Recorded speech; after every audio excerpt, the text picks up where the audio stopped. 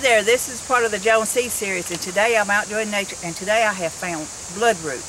Now, and this is my little cheat note so I can get things right, but I wanted to show you this. This here is the root. Look here. You see here, it looks like blood. So you can see it's called bloodroot. And I want to tell you something. Look here. Looks like you got blood on your fingers. This here is what they make the black sap with, and they also use a toothpaste they make with this and zinc and a couple other ingredients to help remove plaque in on the people's face. Now, here is the leaves here. You can see here, there's like kind of little different designs on them. Here, there's just a huge amount of these here. Wonderful. Now, some people harvest these for different things. They make the sap. Like I said, they make the black sap with it. You could add like plantain plant or some other plants like rosemary or thyme, whatever, to kind of help with it, because you've got to be careful how much you use of this. Now, the thing is the reason it's called bloodroot, as you can see here, is because of the type of root. And it was used, it's also nicknamed, it's called war paint, because the Indians used it in early culture, and then the nickname bloodroot came about because of the red sap that would bleed from the roots of the flower. Now, this here is what the flower looks like here. Even though it's late in the year, I just wanted to show it to you. So that's what the flower will look like. It will bloom among these here when the blooming goes. Now, this flower, of course, is located in eastern North America, and we're up here in Ohio, so it's up in this area here. Now, it is anti-cancer properties. That's why when you get black sap, bloodroot is made into it. This here will help with skin cancer. They help remove warts and other things. But then again, you've got to be careful how long you leave it on the skin, because it can be irritating. And if you've seen any of the videos showing the big holes that was left in the skin from the removal of the skin cancer, this can do the same thing. So you have to be extremely, extremely careful. Now, there has been laboratory tests to treat tens of thousands of people over the last century and a half, and many of these, according to them, it says 80%, but it's probably a little bit higher than what they're really saying, with different similar conditions who choose different treatments.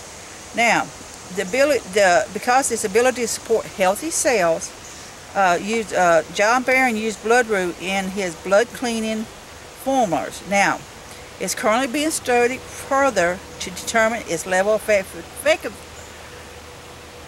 level it needs to be. Sorry about that, my tongue trips. As a skin cancer treatment. Now, while the studies may not confirm it for this yet, bloodroot has been used for years to treat a variety of other skin conditions, including ringworms, skin tags, warts, polyps, and fungus growth. Dr. Andrew Welch has recommended a powder or paste version of bloodroot for the removal of skin tags and moles. And again, like I said, you need to be careful. Oh, I thought it was a squirrel attacking me. You need to be careful on how long you leave this on and everything. And please, I'm not a doctor, so you need to do research on this before you do anything and make a judgment call on your own. So, and it says it has antibiotic property, has led it to be approved by the FDA as a toothpaste ingredient. Now, the ashgrad has been used to treat gingivitis and help with prevention and formulation of cavities, plaque, and tartar. Now, the Native Americans took notice of the plant's ability to stimulate mucous membranes and used bloodroot as a tea-based remedy for coughs and other respiratory conditions. Again, you need to check. If you're on medications, you got to be careful about this stuff, because it can, some herbs will counteract with medications.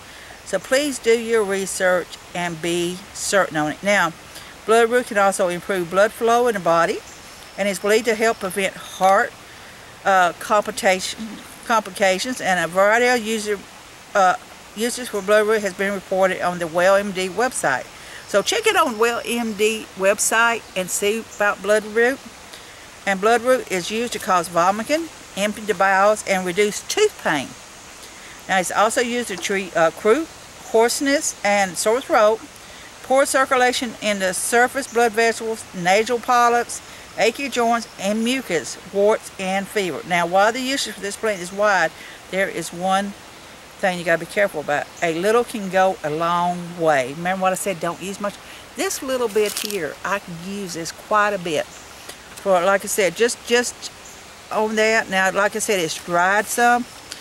But this little bit here dry can go a very, very long way from treating gingivitis, for your sore throats, making a tea and things.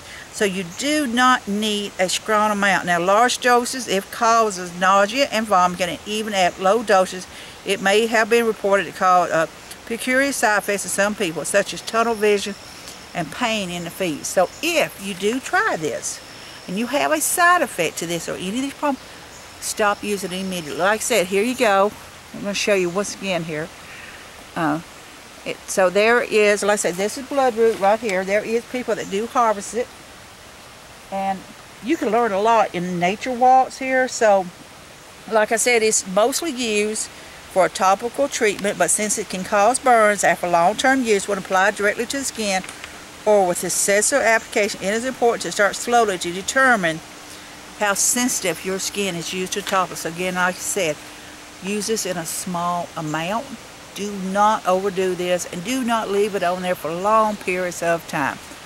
So this is part of the Joan Seed series. This is Live Prepper here. I want you to be safe, be happy. Bless y'all.